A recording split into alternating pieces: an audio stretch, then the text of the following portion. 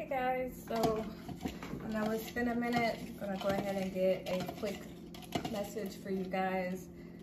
It's gonna be a check-in for basically the rest of October. So this is gonna be for Aries. We're starting off at the top of the zodiac. Some sage. So Aries, let's see what's going on with you guys and why you are needing the message before everybody else. This will be for Aries, Sun, Moon, Rising, Venus signs. Make sure you guys subscribe. Let me know down below in the comments if this resonates. This will be for Aries, Sun, Moon, Rising, Venus. I do personal readings. That is also down in the description if you're interested on one-on-one. So, already, guys, we have Death here, which is Scorpio energy, Mars energy, Pluto energy. But what we have is a spiritual rebirth, something that's came to an end, a big transition, a change of some kind. The bottom of the deck, we have the High Priestess, Pisces energy. So something that may have been kept secret, or something that you're finally, some light is being shed on it. Like, kiss your butt, you're walking away from it. Maybe something to do with work or something you're working on. Let's see. Page of Swords, air energy, that is Gemini, Libra, Aquarius. There may be something that you're seeing or getting ideas about and looking for something to balance out or fairness. You're looking for a big change that'll bring some balance and fairness into your life and stability. And you're looking for maybe a new way of having that. You know there's something that you need to leave behind. And some of you are looking for a new job or a new career or a new home. There's a really big change that you're experiencing because you cut out something that definitely wasn't serving you in the spiritual growth that you're trying to achieve. We have here the Queen of Pentacles, the King of Pentacles, and the Two of Cups. Definitely getting, this is about something on the material realm, like a job or a project or a relationship maybe. Definitely something coming in for you in Scorpio season.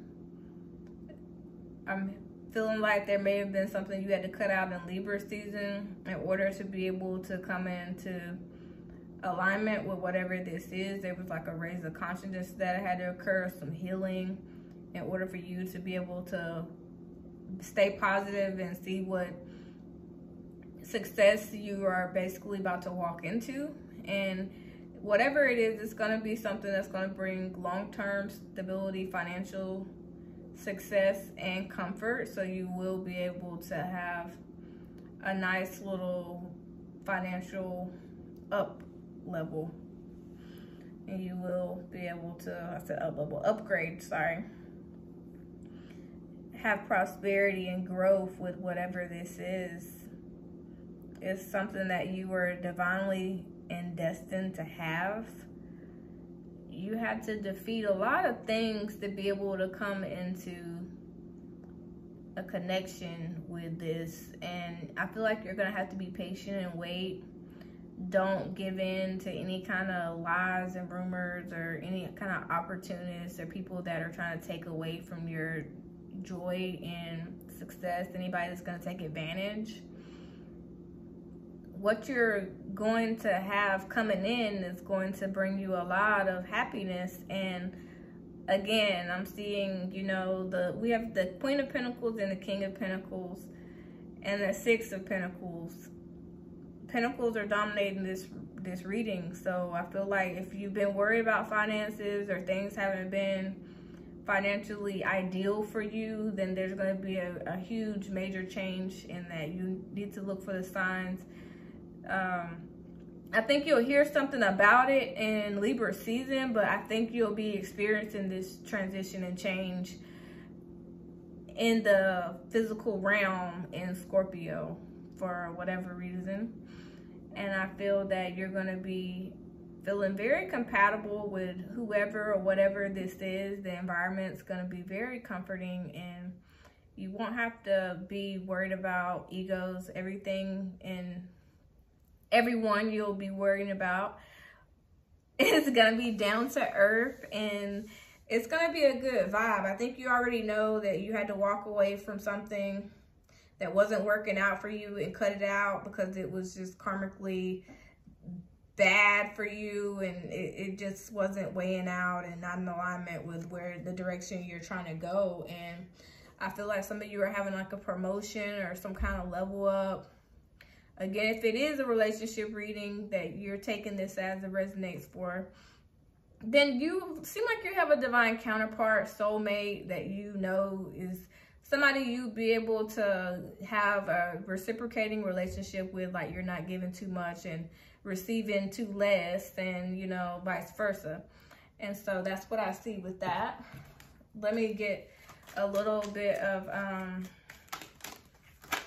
outside. Yeah, we have the Ace of Swords and the Ten of Pentacles. You're going to be hearing and getting truth and clarity and awareness and change your perspective about something that you may have felt like left you at a loss, you know, or a disadvantage, but you're about to have a lot of success for you and your family long term. It's going to be able to really help you out. I guess this is the finance reading for you, Aries. You felt like you may have been in a prison of your own making, or you have some tough battles you've had to fight and persevere through, but you haven't gave up. And so for that, you are being able to get over your grief and sadness and get over, you know, this transition, so that you are not with people that take advantage again. Like you're coming in and you're seeing that there's a win-win for everybody, and you've probably taken some time to yourself to be in solitude and do some deep soul searching. And for that, that's why you're going to be reuniting with, you know, people in a work environment or finances that will help you be able to have a good time, because we're here for a good time, not a long time, Aries. And Temperance, what you've done is had a very transformational healing that's taken a lot of patience, and there's some things that you may have to get rid of that were being done in excess. Only you know what those things are, but it's leading you to a place of healness where you're able to, you know, basically settle into going with the flow and not having so much control. Like you'll be able to have a good balance between your life with getting the finances that you desire, and also being able to spend time with those that matter the most as you gain this money. Because I hear some of you say that when you have a lot of money that, you know, there's not a lot of time. Well, there's going to be a balance for all that, for everything you've had to go through. Like I said, you've came through some tough things, and you've been enlightened on the way, and there's been an initiation that you had to kind of go through spiritually in order to get through this. You had to make some choices that you may have been scared to make, but you're being rewarded for that. And so that's pretty much what I have for you, Aries. We'll get you some advice for the remainder of October. But it seems like some of you will be hearing about some money and how you'll be getting more of it. And you'll be really set straight by Christmas, so don't worry about that if any of you have been worrying about that already. I know Aries people can be very forward thinkers.